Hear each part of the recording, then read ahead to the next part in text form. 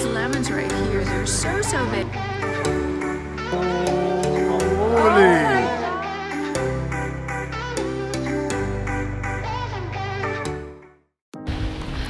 Top of the morning, everybody. As you can see, there's still nobody here. It's 8 a.m. Because you know, everyone's on vacation. Who's up at 8 a.m.? Well, that's me, because I'm going on tour around Positano and all around the, I'm not even sure. But here's what they don't tell you in the reviews. Not that I'm complaining, but it's like, it would have been nice to be given a heads up first. Because Positano is like all hills, and there's different varying levels for hotels and restaurants and whatnot. Our hotel is literally prime location. It's at the beach. What does that mean? It's a lot of stairs to get down. So that's our hotel, right up there. This one, Cavo dei Saraceni. And then you gotta make all your way down, all the way there. And then you gotta make your way up again, right over there. And then once you get to the top, there's more stairs and more zigzag. Amazing. So this is our room. It's actually quite a big room. This is the toilet. Super big. And then here's the bed. Ta-da-da!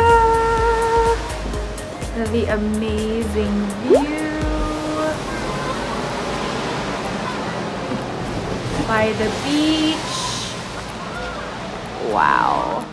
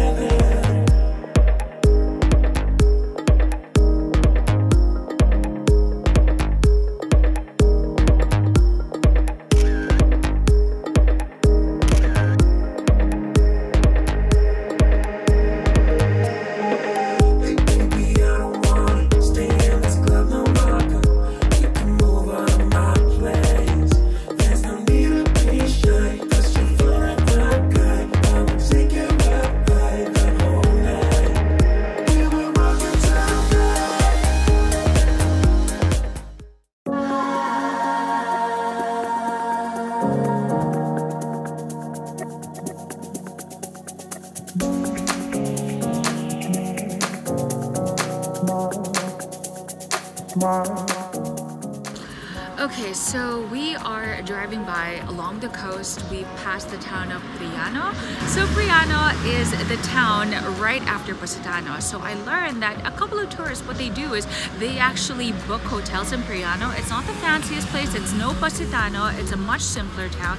So what they do is they book a hotel there, and then they just travel, whether by car or by walking. Literally by walking, because you can technically do that if you have all the time in the world. The other thing that I learned, so take a look at the back, and that's actually one of the souvenir stores that we passed by.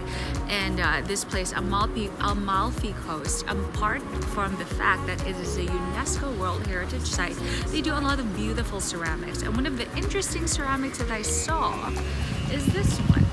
Okay. Because in our hotel, the name of our hotel is Cavo dei Saraceni. Now, if you know your history, Saraceni is from the word Saracens, and they were Turkish Muslim pirates. So, in our hotel, it actually means Cove of the Saracens. There are some ceramics right over here that you can see. It's like, they're black. So we actually wonder why they were, and now it makes makes perfect sense. Now, in the past, they actually had like watchtowers from certain areas of the Amalfi Coast. Of course, they don't use it anymore, but those watchtowers were basically used in the past so that they can inform the people, hey, everybody, there's some pirates coming, let's watch out.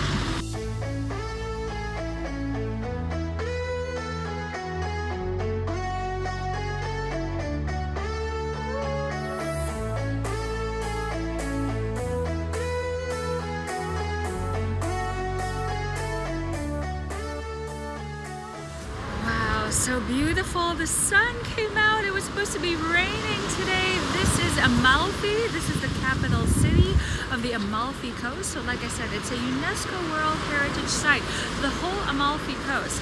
So a lot of the locals, like you see the exteriors of all the buildings, of all the shops or whatnot, all of those have to remain the same. You can do renovations on the inside, but never on the outside. You gotta get a lot of permits.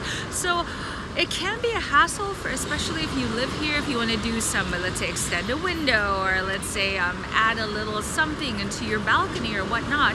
But at the same time though, that's what makes the authentic, the character to it, that makes it all so antique, I guess is the word. Okay, so the day tour that you do, so you go to Positano, then you go to all the neighboring towns, and this one is Amalfi, so that is a day tour that you can do. Usually you rent a car, which is what we did, meaning we went to the driver, which is a private tour, just taking you to different towns, stopping in different stops for photos, for shopping, which is what we're about to do right now.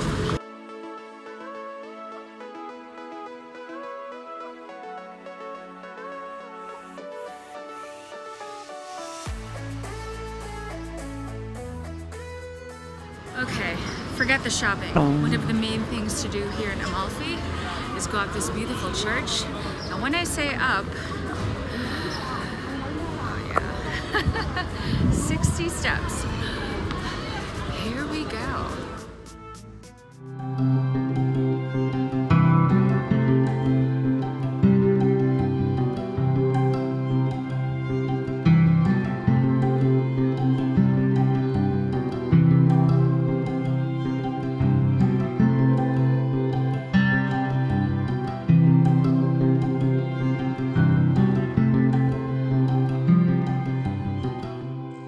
So now we're downstairs. We're at the crypt of the Basilica of the Cross, and this is where the remains of Saint Andrew are. Isn't that such a beautiful altar? Even all around. So you see that and that.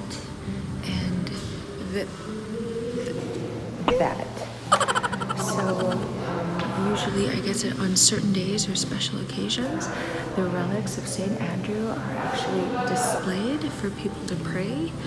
Now, who is Saint Andrew? Well, earlier I was mentioning that there are pirates who would try and assault like these cities because it is by the water. The Saracens were here in 1544, and they were about to assault the city, and of course the locals started praying to Saint Andrew and to Saint Matthew, and by a miracle the pirate ship sank. So ever since then, or I'm not sure ever since then, but Saint Andrew has always been like the patron saint for Amalfi, and I believe Matthew for Saraceno, I believe is the name. So that's who they pray to for protection against the foreign invaders. Okay, nice mark of my shades. Okay, so we're inside the church, we're inside the cathedral itself, and here, I was speaking of relics, you can actually find the back of the skull of Saint Andrew, and people here come to pray as well. It goes on to continue a religious pilgrimage across Europe.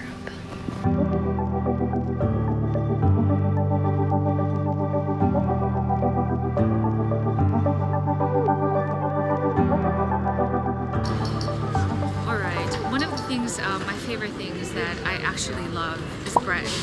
It's like my ultimate weakness. And there's this thing in Italy, it's called colomba. It's an Easter bread. It's in the shape of a cross. It's really, really quite big. And the classic flavor is just like with powdered sugar, with a bit of almonds, and just, I don't know what else.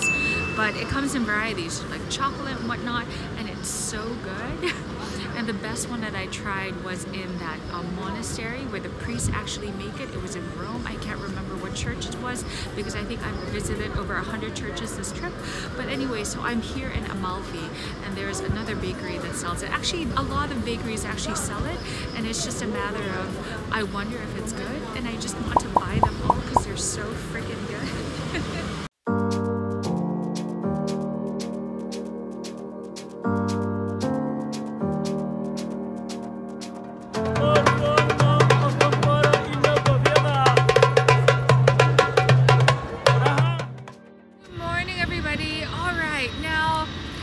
just a little bit of trivia or heads up. So here in Napoli, if you tour around this area with the Amalfi coast, Positano, Amalfi, Sorrento, so on and so forth, Napoli is the capital city.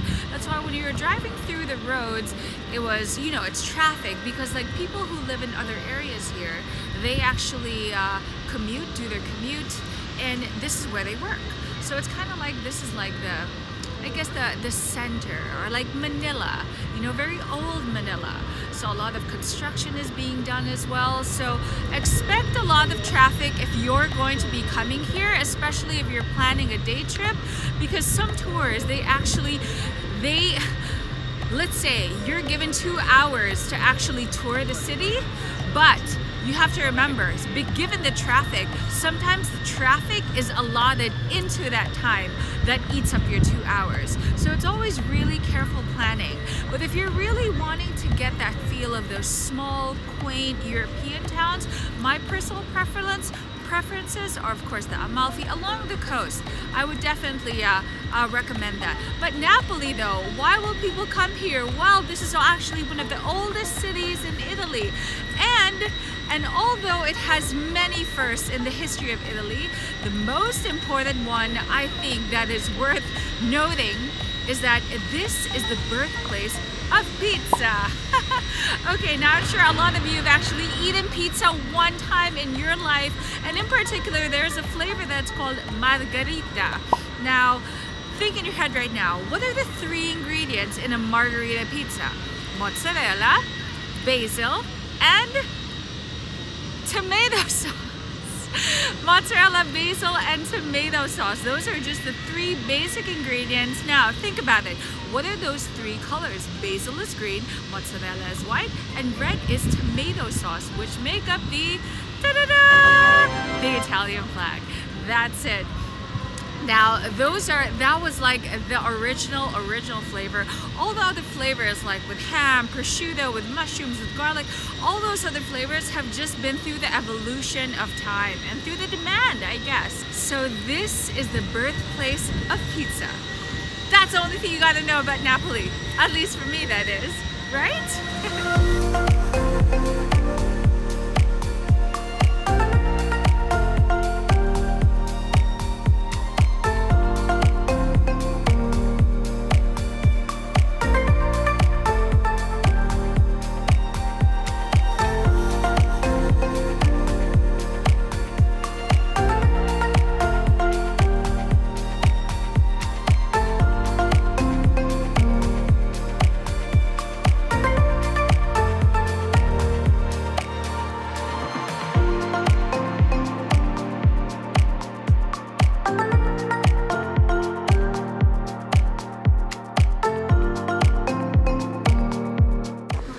This is so funny. I can't believe I'm going crazy over lemons. I've never seen a lemon so big. There's so many like orange lemon trees just all over in the streets here in Sorrento, all the way to Positano and Napoli. Amazing. And even like this place, it's like a bazaar of sorts, but with like Italy prices.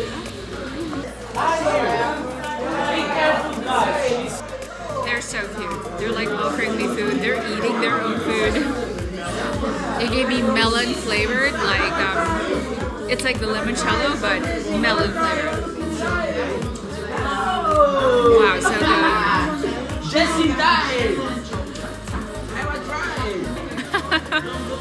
That was so entertaining. I just wanted to show you guys because even from early when I passed by them, they were just, you can tell they're just fucking around with the customers. They're like, hello. Oh, the chocolate with the limoncello is really good. So it's almost like a Malteser. And then when you bite into it, there's like limoncello that's just bursting out of the chocolate. Oh, that was really nice.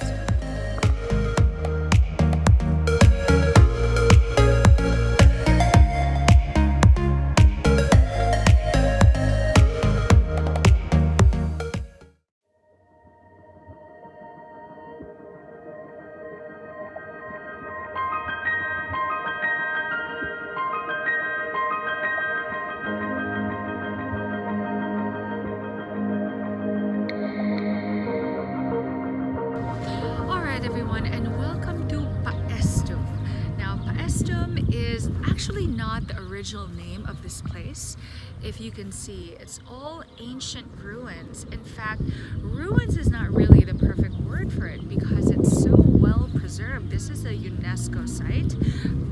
It's about an hour drive away, or maybe an hour and a half away from Positano. So behind me, that is the Temple of Athena, and Athena is the goddess of war and wisdom. When the Romans took, okay, let me walk back.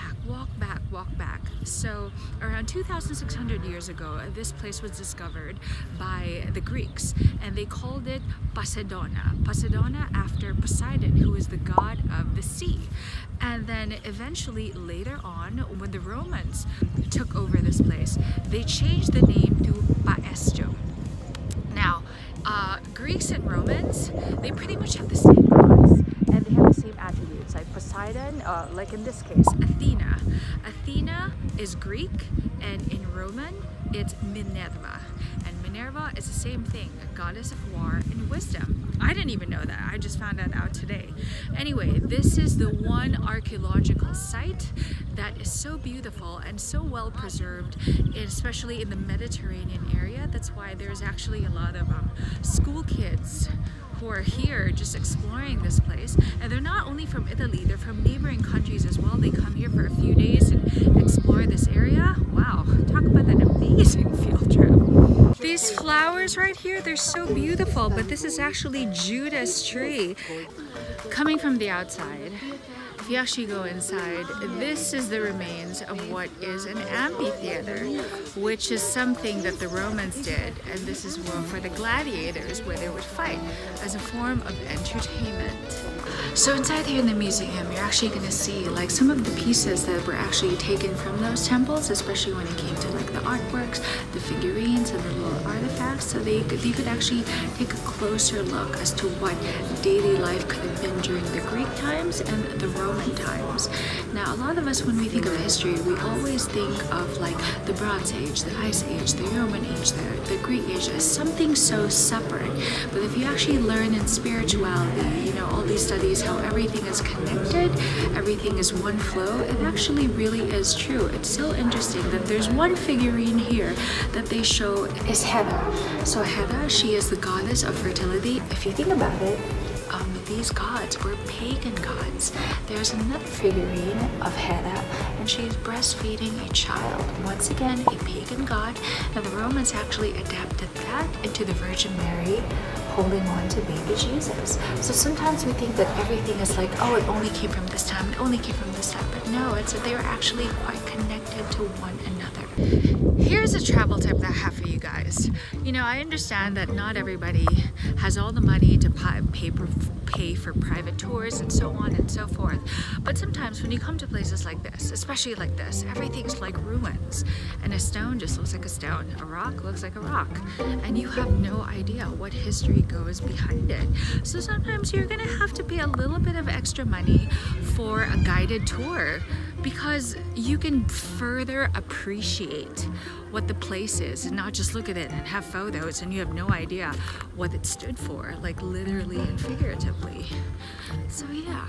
Okay, if you guys have actually been to the Parthenon, I've never been to the Parthenon. I will be going there in a few months and I'm really excited for that.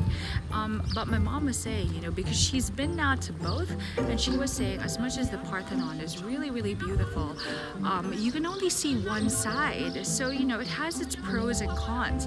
As opposed to here, you can actually go around, and you can actually go inside, like what my sister's doing right now, which is so cool. So Neptune.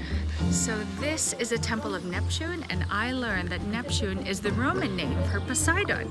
So earlier I was telling you that this place is called Poseidona in the beginning by the Greeks, and then it was taken over by the Romans, and then they just converted their names, and it's pretty much still the same. It's kind of like Isabel is the same as Elizabeth, or Veronica is the same as Veronique. Yeah. Okay, so the goddess of Neptune, this temple of Neptune is the most majestic and best preserved of the temples in Paestum. And indeed, it truly is. And you can go inside too. You know it's not good? Do you see those clouds? Hopefully the rain is not gonna come. And last but not the least, you have this, also called a temple for Neptune. They were saying probably it was a public building, and they actually called it a basilica. And a basilica today we know is a church, but in basilica in Roman actually means a court of law. Now you know. Greeks versus Romans. Not that it's a competition, but the Greeks, they were just amazing architects and designers and whatnot, because cement, guys, or concrete, was only invented by the Romans later on. But the Greeks, when they built this, imagine it was like giant blocks that they just stacked one on top of the other like Lego. So you gotta think, like, how the hell did they do that? They had ancient cranes, they had ancient something, they had, like, wow. And then eventually, yeah, the Romans, they invented the concrete, and it kind of helps. It's kind of like egg. It's like a binder to help, like, ingredients put together. Wow, that's amazing. I didn't even know that. And the reason why also this second one right here is considered the most well-preserved and the most beautiful is also because I think of the symmetry of the number of columns from the sides to the front to the back. So it has some mathematical precision to it. And you know, like in photography, there's the rule of thirds, there's everything about balance and proportion. So yeah, that has a lot to do with it too. So from Greeks to Romans, Italy, I hope you guys learned something new from that, from the different temples that I showed you, when it seems like it's ruins, but there's actually more to it. I'm Bianca Valerio, until our next vlog. Bye guys!